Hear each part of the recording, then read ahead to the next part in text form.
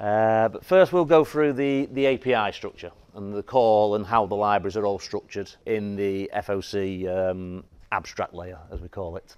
So we're now on the last section there, which is the final development. So we're going to have a look at how the architecture of the firmware is, so the motor control and the FOC libraries.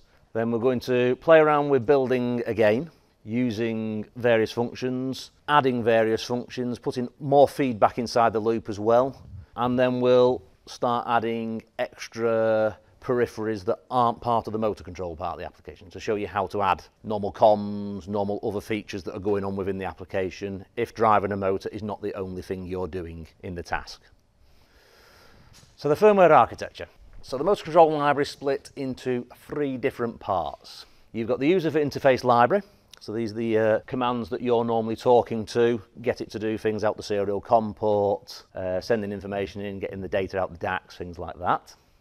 Then we've got something called the Motor Control Cockpit. I'll explain that in a bit more detail in a second.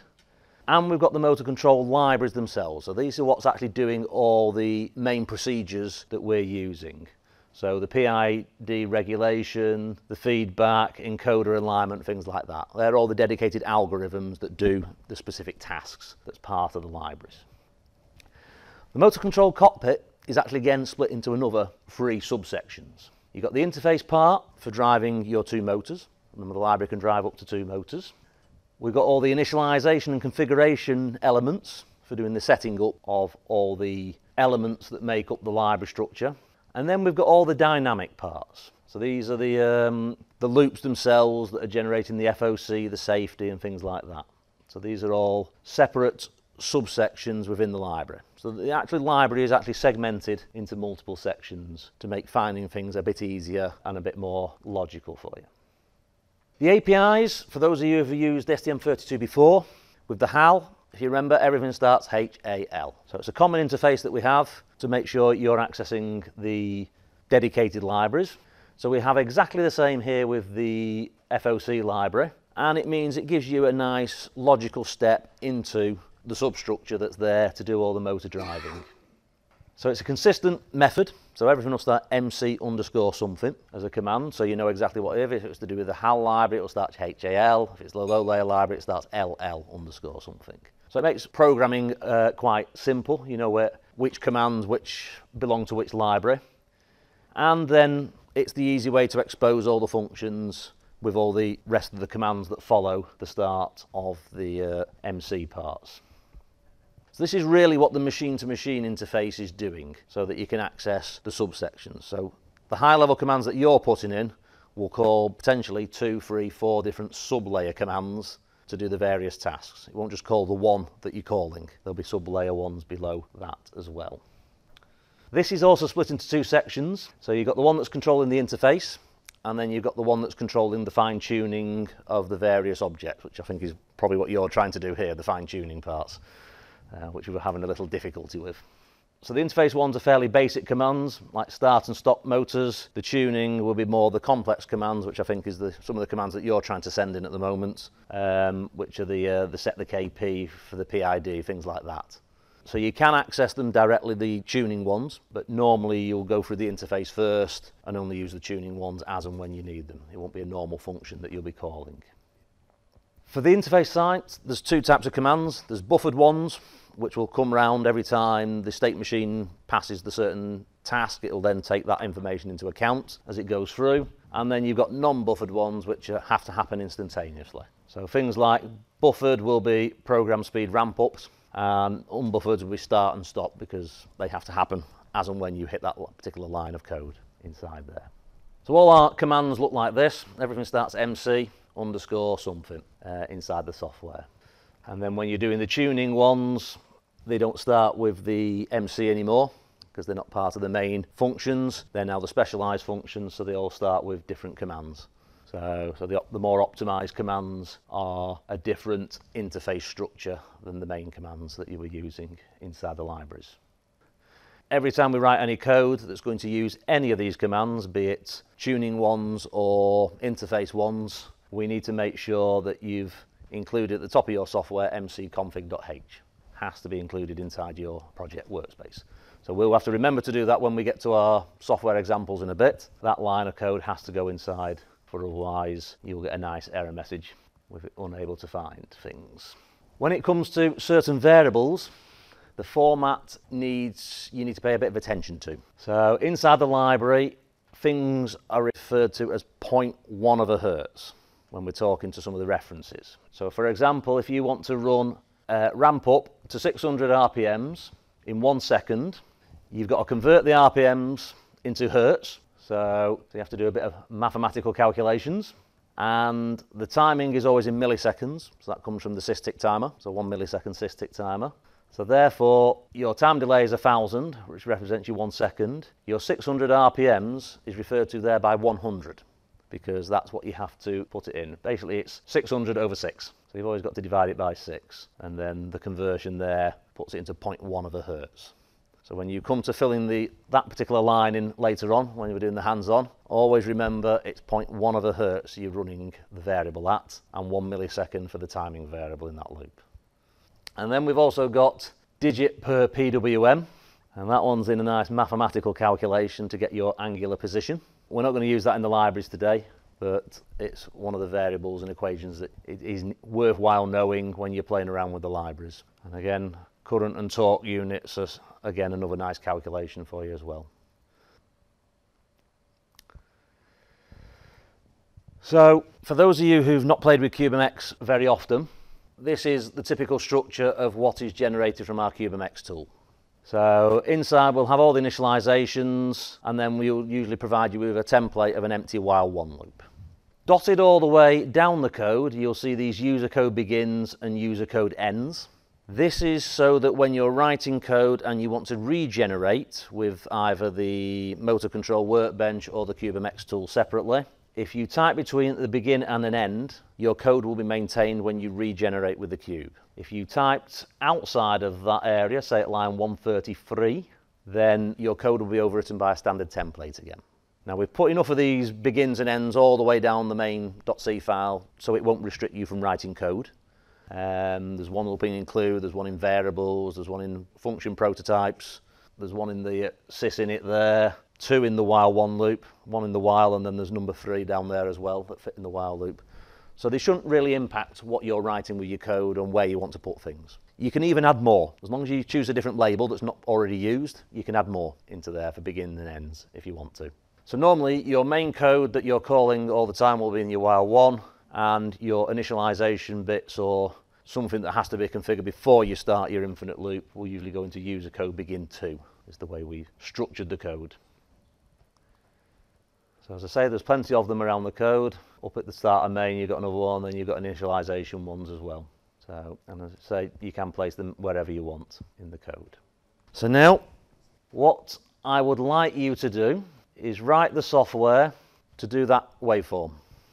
So you're going to ramp up to 700 RPMs over a 3-second interval, then run at full speed for the 700 RPMs for 5 seconds, then stop, wait 2 seconds, and then go in the opposite direction.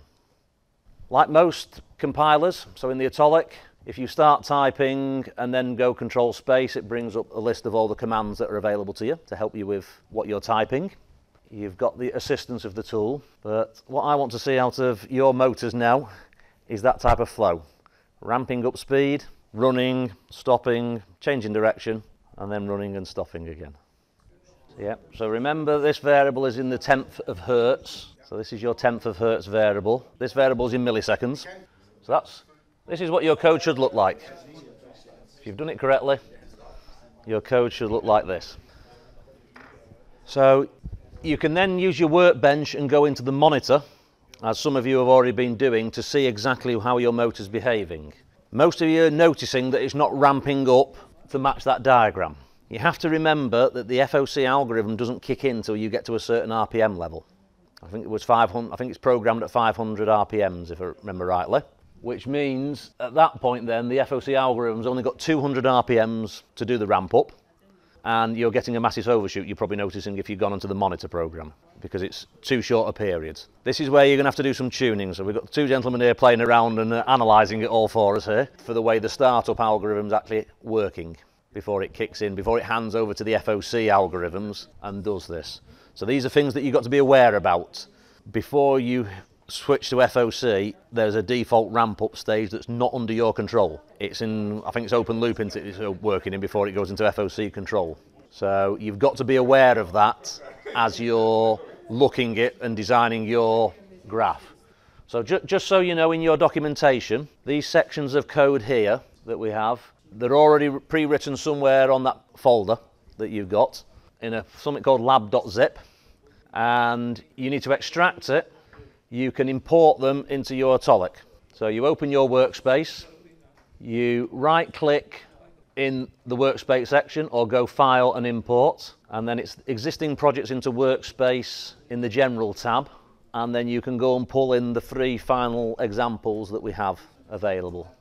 And then you can import multiple projects at the same time. It's one of the features of Eclipse. You can click on all the projects that are in that archive or that are in that folder, and then you can bring them all directly into the workspace. So you'll end up with multiple projects in your workspace, and then you just have to be very careful with which one you're highlighting when you hit the build or the debug icon, because you might end up building or debugging not the project that you're currently writing code to.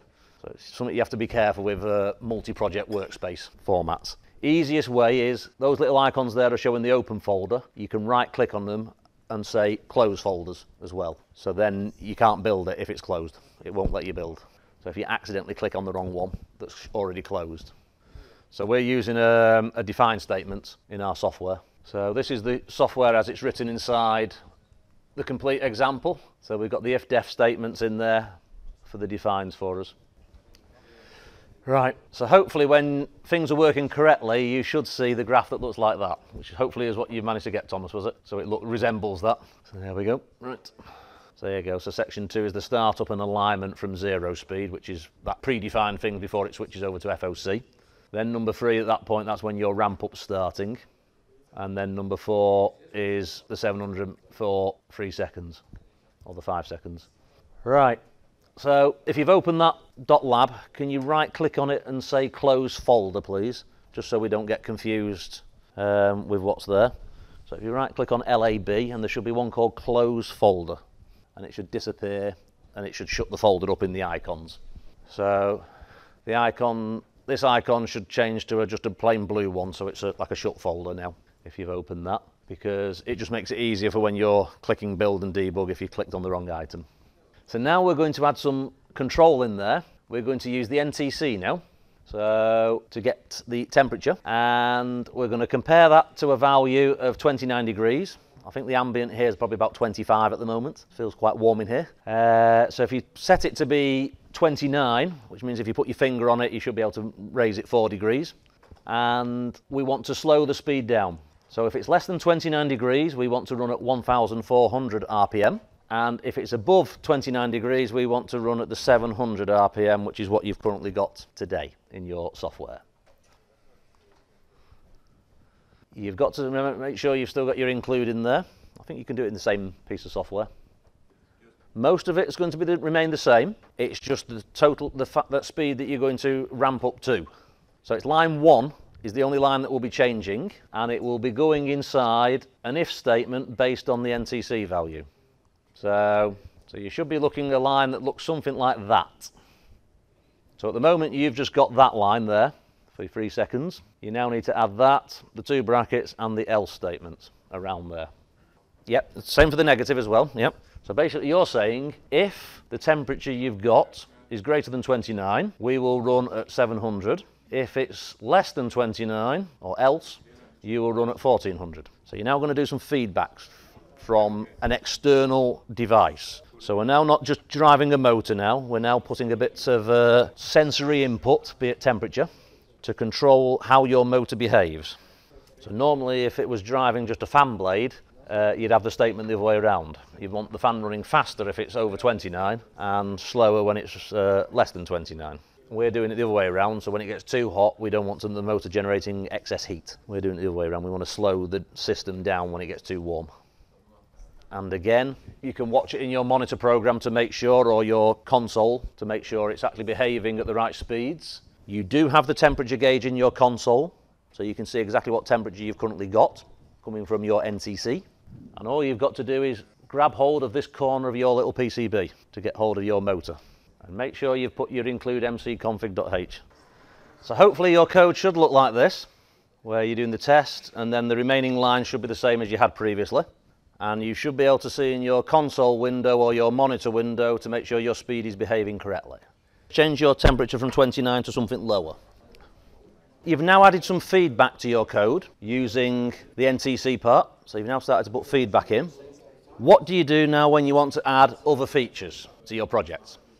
So you want to add SPI to talk to some MEMS sensor, you want to add something else to do something else. This is where you now got to play around with CubeMX and the Workbench software. So I'll show you that. The only feature I've got available to me is the blue button. The only feature I've got available to me is the blue button. So, because obviously on the Nucleo boards there is not much else connected. So we are going to manually set up the blue button now.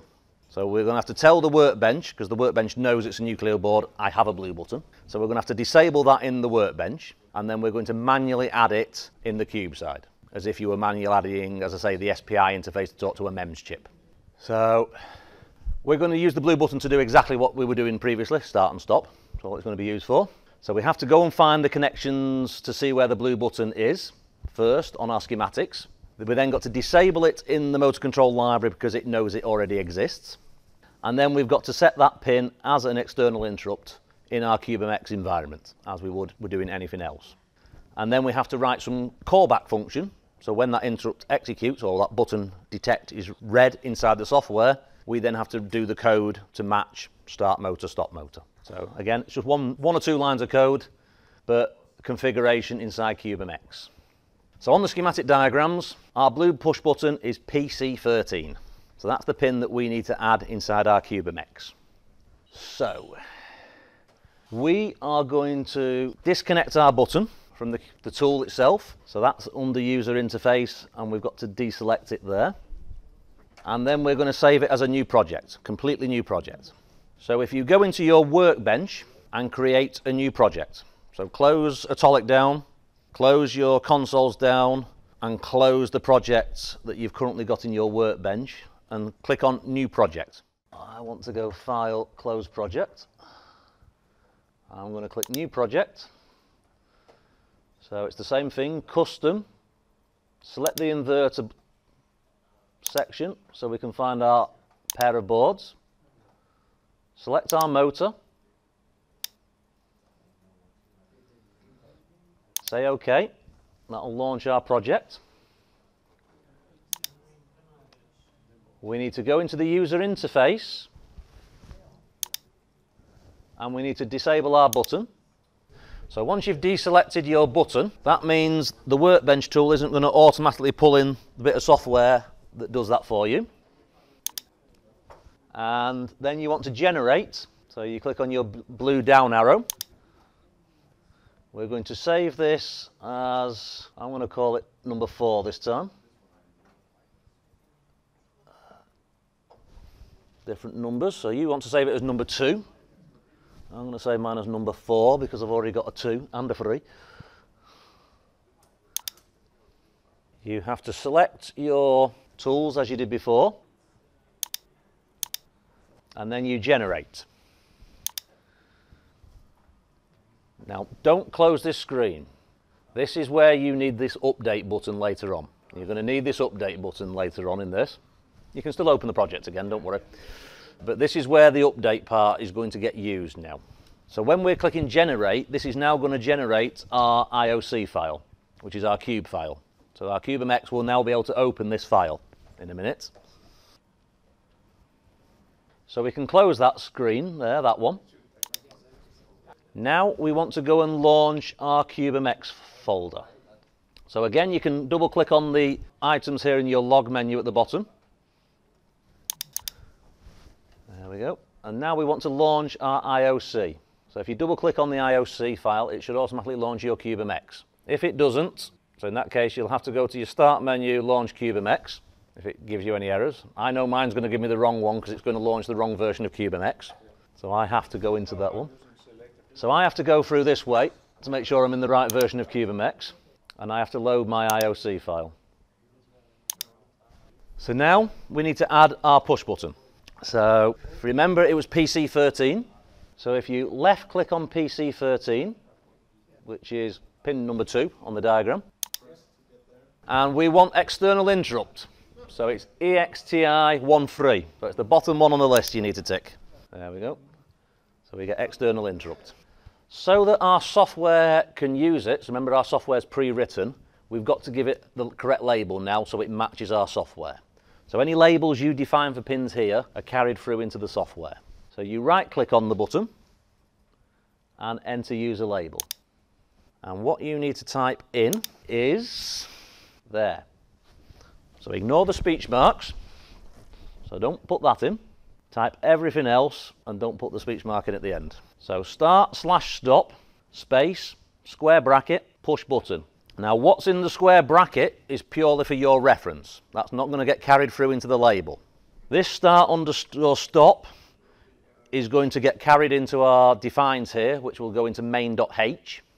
And because we're putting the speech marks in, Windows or C will automatically replace that, which is an illegal character, for an underscore inside the software. So they'll do it automatically. So I'll go back on my level. So start/stop space square brackets push BUDDON close square brackets. There we go. Right. So start, stop, push button. We all got that part done.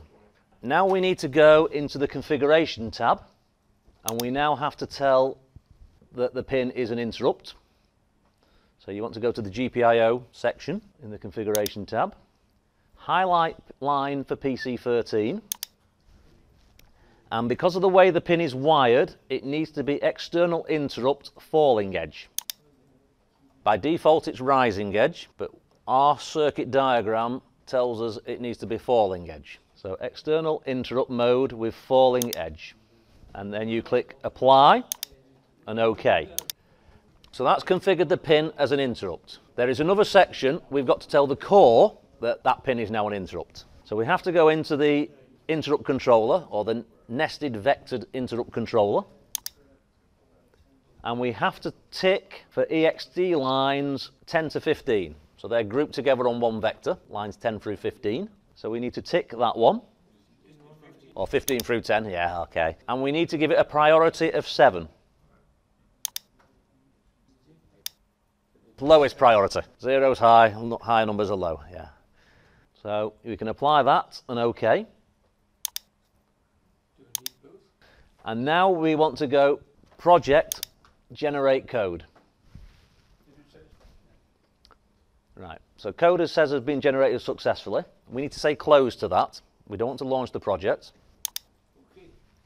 So you say close. You can reduce your QMX. I can reduce that. Now we want to go back in here and we want to generate code again. And this time it's update. So now it's going to be the update button, because this is now going to update the motor control features but keep everything you've just generated from the CubeMX, which is the GPIO configuration. So we need to click on update this time. So the workbench is now looking at what differences we've done to see if it needs to change anything in the way the motor control part of the project works. So the motor control is the last thing that gets updated in the project. So mine's completed, so I can say close on that one. And now I can go in the same way before, double click on that line, double click on TrueSTUDIO, into there, and click on the project file. And that should automatically launch my program. I will close my workshop number 3. And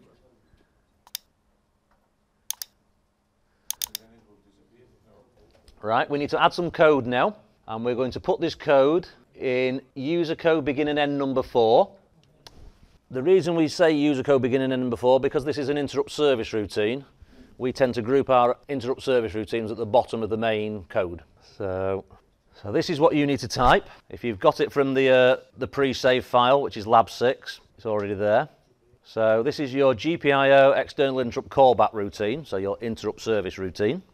and we're going to say find out what the pin is doing, and then depending on the state we either start the motor or stop the motor. So if you're copying from here, you don't need to copy this end if def and if def statement. That's only from the saved example that you can find from the lab. You don't need the if def statements. So that's the end of the hands-on. So you've now seen how to add external code that's developed in CubeMX using that update feature in the cube. All you have to remember when you want to do things, generate creates the IOC file, which is what CubeMX opens. Update takes the changes you've made and merges it back into your motor control software. So you're now prepared to do all eventualities.